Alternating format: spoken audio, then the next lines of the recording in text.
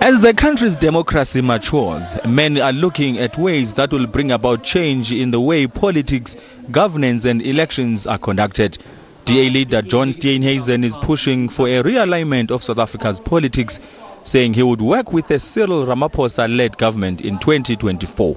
Primary focus is to bring the ANC below 50% so that we can create a new rational centre in South African politics to be able to form a bulwark against the radical socialism and policies that we believe will put South Africa onto the fast track of a place like Zimbabwe or Venezuela.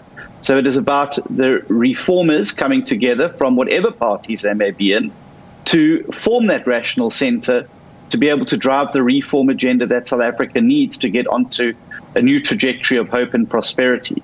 Former DA leader Mmusi Maimane weighed in on the Steenhuisen's comments, saying this is an admission it's the end of the DA. But one political analyst disagrees. The DA is no longer about winning power. They could have won power. They were close to it under Zille. They were close to it under Maimane. And they were growing. They were the blue wave under the two leaders. But bringing Zille back, they knew the consequence of her return, but they reconciled themselves to the possibility that they would lose their numbers, but retain the soul of the DA. Tifu says the idea of the ANC and DA working together in whatever form is actually a good one. Abongile Dumako, SABC News, Pretoria.